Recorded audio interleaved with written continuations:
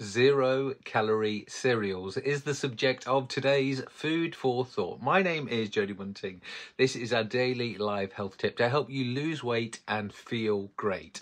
Now, on the first day of April, I've got a very special cereal that I've discovered, and this is the new Kellogg's Cocoa Pops, which are not chocolate flavored. Now, the good news is these are 0 calories, because I found out in breaking new research that the calories were actually contained in the chocolate coating.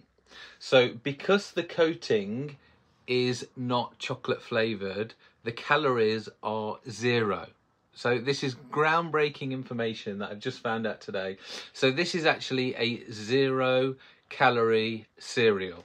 So what I would suggest you do, get the biggest bowl possible.